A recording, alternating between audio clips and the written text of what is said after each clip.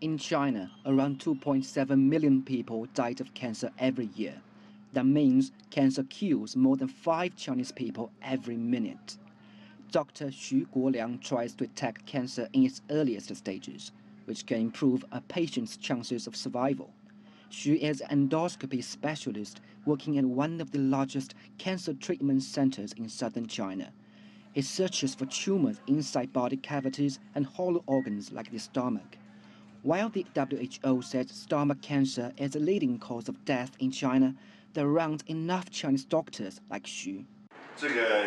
5 years ago, there were only about 29,000 qualified endoscopy doctors in China.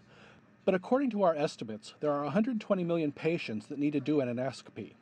That means we have to increase the number of doctors 50 times to meet that demand. Clearly, that's impossible. So Dr. Xu turned to artificial intelligence for help. His hospital has been working with internet giant Tencent, hoping to develop an AI clinical diagnostic system called measurable.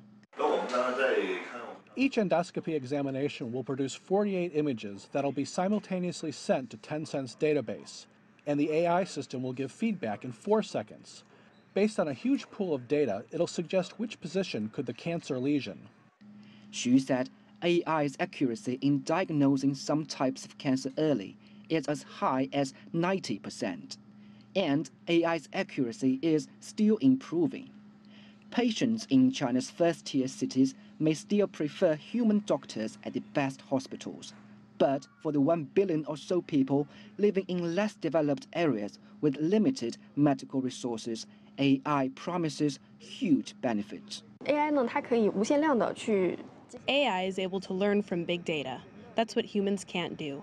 We hope the system can reach remote areas and grassroots hospitals in China, where patients can get a diagnosis as accurate as the ones in first-class hospitals in big cities.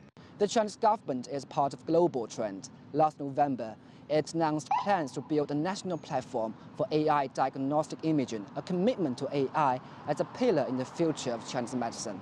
And the UK government says in the next 15 years, AI could prevent more than 20,000 cancer deaths a year. And scanning cell images only, US researchers have shown that AI can distinguish types of cancer in most cases with nearly 100% accuracy. Yunfei, CGTN, Washington.